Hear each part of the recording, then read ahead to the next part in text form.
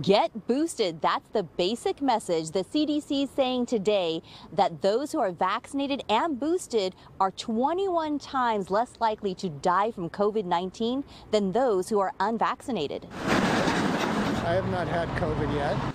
James Combs is more worried about traffic right now than catching COVID.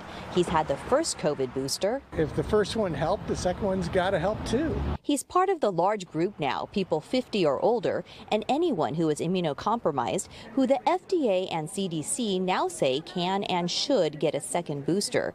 With only about a third of Californians choosing to get the first booster shot, it's a shot in the dark who will actually decide to get the second one. I don't think people will be, running down to Walgreens tomorrow to be getting it.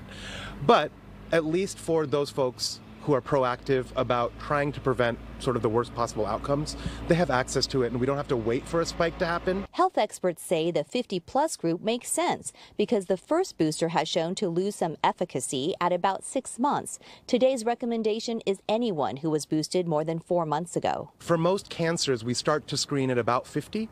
So it seems to be that age, life starts to happen in terms of various disease conditions that come up. I don't think it's in and of itself that's an older age group, but I think for those folks that might be vulnerable because of other disease conditions, that's kind of a logical point. My gut feeling is it's an overkill. I understand, it's better maybe for the elderly to get that second booster.